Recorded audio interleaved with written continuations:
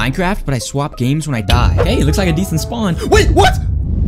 What in the... What kind of stupid spawn was that? If we did clutch, we were done for. Okay, so like I said, if we die, we have to switch games. And I don't really want to switch games just yet, so let's just be careful. Okay, next game, we're playing Genshin Impact. Oh my god, then you play anime games.